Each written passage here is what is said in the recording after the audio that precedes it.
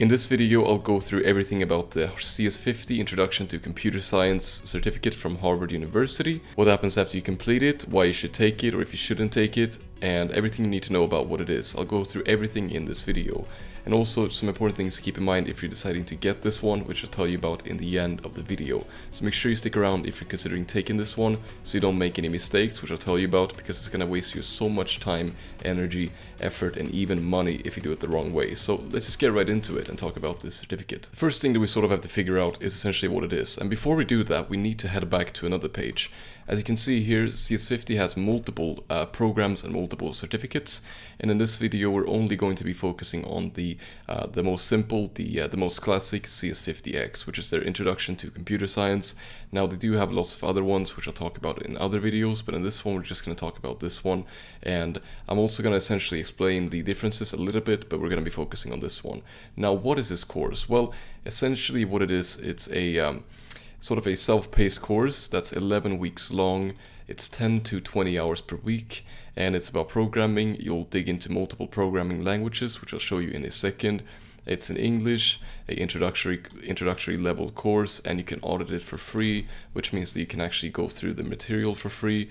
But if you're looking to get a certificate, you will need to pay around 149 bucks, depending on your location.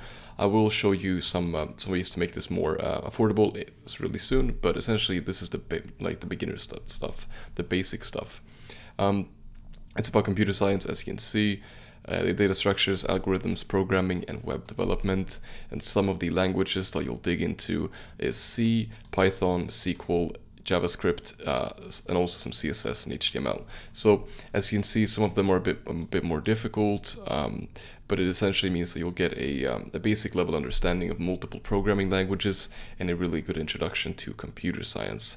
Now, you'll also actually get to dig into some of the other concepts. You'll get to dig into the concept of abstractions, algorithms, data structures, encapsulation, resource management, security, software engineering, and web development. So it's just really going to set you up. It's usually one of the first courses that they take at Harvard University when they're actually studying on site.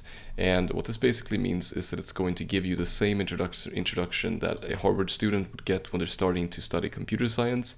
Now, it's important to know that this is an introductory level course, so you will need to study something else if you're looking to really take it further, but it's going to give you a really good understanding of the basics. And the way that you can actually get this one is on edX, as you can see right here. And you can enroll. Over 4 million people have already enrolled, so it's definitely one of the most popular online certificates overall, and definitely in computer science. And as you can see, all of the things that I've told you are confirmed here. Now, I'm going to show you a little bit of the more specifics. As you can see, these are some of the main things that I told you about before, and these are the ways that you can study this one. You can study them in a certificate. I'll tell you about that soon. There are no prerequisites, and it's introductory. It's offered by Harvard X, which is their online learning institute, basically from Harvard themselves. And edX is also owned by, I believe, MIT and Harvard, so or originally founded by them. So it's definitely a quality website in that way. Now, as you can see, these are the instructors, and not super important, but as you can see, they're actually like direct professors and lecturers from Harvard University of Computer Science, or their computer science branch. Quick reminder, make sure you subscribe if you want to see more videos like this and how to level up your career, because that's what I provide you with weekly on this channel completely for free. Now let's continue with the video. This is another page where they show you some more information about how you can actually study this course, because this is what the actual real course is. But if you're studying this online, as you can see, you can study it. If you're not a student at Harvard, you can study it for free via OpenCourseWare, which means that you can actually study it for free.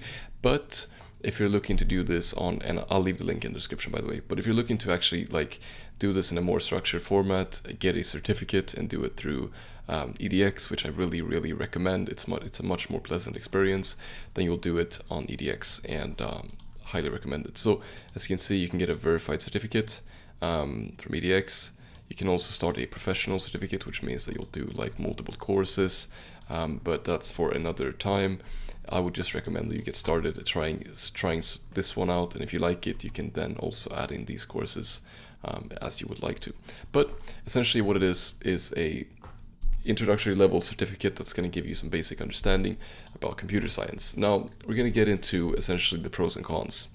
There are lots of pros to this one, but the cons are really important, so make sure you stick around because they might sort of be very meaningful to you and determine if you should take this one or not. So the pros is that it's very affordable. The price is very affordable for the quality education that you're getting, considering how much a Harvard education costs, which is like, I have no idea, but it's a lot.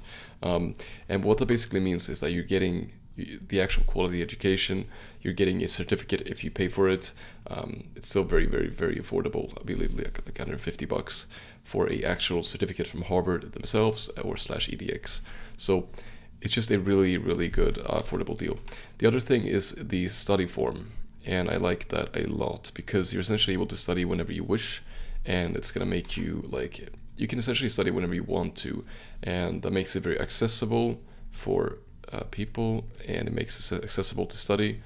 Highly recommended for those reasons. Also, the form that it's self-paced is going to give you something else. You can study it faster if you wish to. You can also do it slower if you would like to do that. The other thing is that it's going to give you its introduction. It's sort of an introduction to the area, and that means that, also forgive my bad handwriting, by the way, I'm using a pen. And what it basically means is that it's going to give you an introduction to multiple areas of computer science. It's going to give you an introduction even to like data structures, algorithms, some basic stuff. And if you do want to like continue, you will have to learn more, which I'll talk about soon, but it's a very good introduction. And also the fact that it's very reputable. It's a very well-known institution, both EDX and Harvard CS50, like both the course and the program, so highly recommended for those reasons. Now the cons are a little bit interesting because essentially the only real cons is that it's not as valuable as actually attending Harvard, of course. Like it is a online course, but to be honest, I think that to some extent it might actually be better because considering all the the price, you have to actually get into Harvard, you have to do all that kind of stuff. You're able to get a really quality education. You're even able to get a certificate, and you're able to do it for literally basically free. Like it's very cheap for the thing you're getting. So yeah, the other thing might be that if you are looking to become more advanced, then it is actually an introduction, like I said over here. So you will need to specialize if you're looking to continue, and that might mean that you have to do some projects on your own. You might have to do something like that. And yeah, another little bonus thing that I'll add in is that you'll actually do projects in this one, which I think is really great. That's gonna help you build a portfolio. I talk more about this in other videos, so subscribe if you want to learn more about this, but that's really gonna be beneficial for you in your future job searching. So all in all, I would definitely recommend CS50. I think that CS50 is still great in 2023. So there, but of course there are other options that you should maybe look into. You could do something on Coursera. You could also start a programming course more specifically on some other platform.